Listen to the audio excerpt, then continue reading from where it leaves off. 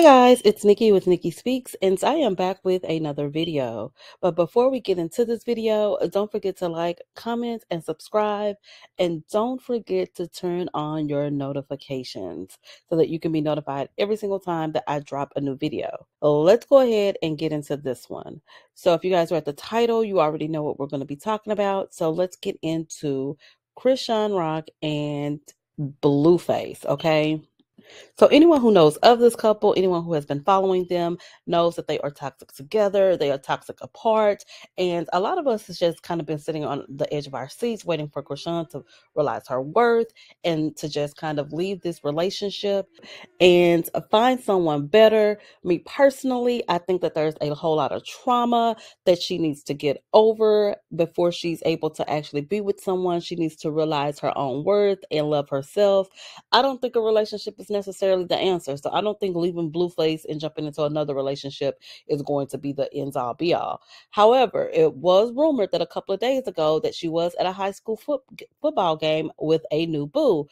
Now, I will say this, it did all look innocent enough. It was a high school football game. However, this guy with the curly hair was following behind Chrisean and was next to her throughout the entire game. So as she went and interacted with fans, as fans asked for pictures, he was right there with her by her side. He even went to the club with her afterwards and they were together there. So I am going to have the video up above. You guys take a look at it. Let me know what you think. Let me know if you think that she was kind of, doing her own thing, or if it was just innocence and they were not together.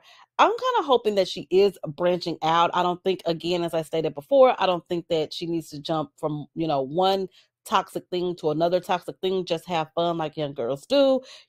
Date, see other people. Don't get locked down. Don't, try to go out and find love in a man before you find love within yourself. That's what I think. But there's nothing wrong with having fun. So that was a couple of days ago. That was Friday night, to be more specific. So I will say this. I feel as though Blueface does put on a lot for social media. I think that he wants us to believe that he's not as concerned about what goes on with Chrisean as he is. He did take to social media and he tweeted, "Love me a homebody." Okay.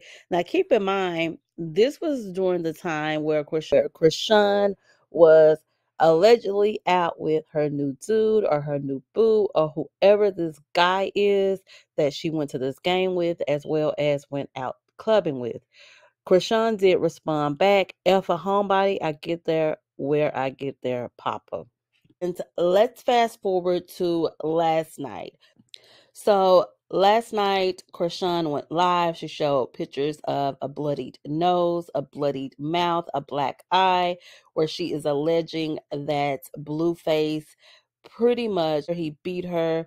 They were in a car together and she claims that she wanted to get out. I'm going to go ahead and let you guys listen to the audio and I will be right back. Jumped out. No, you on some weirdo shit. You bust my lip. You bust my lip, nigga. You bust my lip and gave me a black eye. Get out my face, bro. No, you're being weird. You're trying to be a bitch.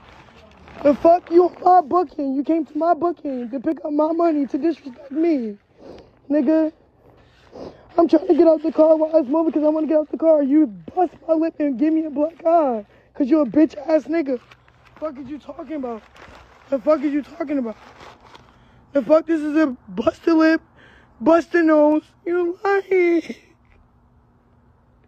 You weird ass bitch. You lying. The fuck?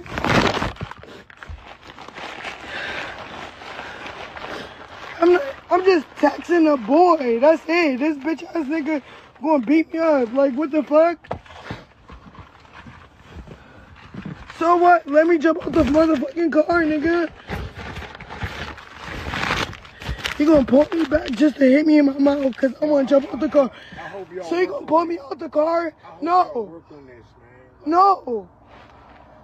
I tried to get out the car. He pulled me back just to hit me in my mouth. Then he called me on no police shit. No, bitch, I'm drunk and you're being a bitch. You too comfortable keep hitting me in my mouth. You too comfortable keep hitting me in my face. Talking about police shit. Nobody been police. If I kill you before you kill me, then what's the problem? Niggas be lying, bro. I hope y'all work this out, man. No, I got a black eye and a busted nose and a big lip because I want to get out the car. You go to Minneapolis tomorrow, right? Sir, how am I being suicidal if I try to get out your car while it's moving?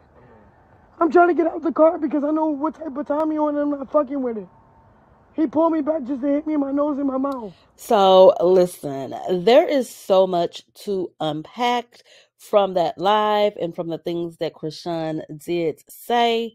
I mean, a lot of people are kind of focused on the fact that Blueface allegedly beat her up, and that's concerning within itself. However, am I tripping, or did she say that he came to the club or came to her hosting to pick up her money? Why would he be coming to a hosting that you're doing to pick up money that you've earned? This is giving me, this is giving me Stevie J and Jocelyn back in the Love and Hip Hop days when he kept telling her that he was going to send her back to the strip club. Now, we all know that Chrisean is not stripping. She's just doing hosting. But is he managing her? Why would he need a portion of her money? Why would he need to keep her money? Why would he need to hold it? Listen, I don't even know if that what was said. I've rewinded a few times and that's what I'm hearing. But you guys let me know if that's what you're hearing. The next thing is, listen, they are extremely toxic together. And, this was bound to happen. Everyone that was up under the comment section saying they want if their girl is not Chrisean, they don't want them.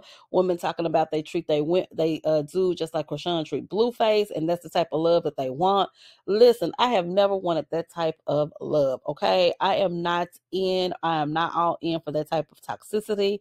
I don't want a relationship where I have to fight to show my love every single day. Okay, it's not in me. Okay, and she's young, but battered women that are out there fighting for their love, fighting every single day, that's going to take a toll on your face. Like, come on, I don't care how pretty you are, you're going to age before your time. Who wants that? Okay, so listen, that's them. The situation within itself is sad. It's horrible. We've seen her fight him, and now we've seen him beat her up. So I mean, it's all around horrible. I hate that for her because she sounds so lost. I'm just wishing her the best. I'm wishing, him the best. I think that he is manipulating her because he knows that she doesn't know what love is. And so she's equating to whatever she's feeling for him. She's equating that to love. And so he uses that to his advantage. That's my opinion. It doesn't negate the fact that she has put hands on him in the past. And it doesn't negate the fact that he clearly, allegedly, beat her to a pulp last night. So I'm just hoping that they both get out of this for the safety of both of themselves. You guys let me know what you think down in the comment section, and we're going to keep things moving. Okay, let's go ahead and get into Miss Nicki Minaj. Okay, so Nicki Minaj is currently one of the headliners for Powerhouse 99, and her first night, which was Friday night, listen, she had the internet on fire because of the antics on stage. Baby girl was on stage rolling around, gapped leg. Okay, and so she had the internet on fire. She had some fan bases, quoting Lotto and calling her super freaky grandma. But listen. Nicki Minaj brought her A game last night as far as appearance, as far as her performance overall. I'm going to put as many clips as I can without getting copyrighted, but she looked amazing. Okay, she looked amazing. The Cavalied was it, the green, the hair. Everything came together, and I was happy for her for that because I must admit, the previous night, it was scary. It was scary from head to toe, all the way down to the performance. So her appearance, her outfit, her hair, everything was scary to me during that first performance. I'm going to put a screenshot of both of her looks. It was scary. And then the performance where she kind of rolled around on stage and gapped her legs and did this weird I don't know, stripper move. It was just too much. But she did redeem herself again, just as I stated last night, and she was fire. She looked good. Her performance was good. She had the crowd lit, and so kudos to Nicki.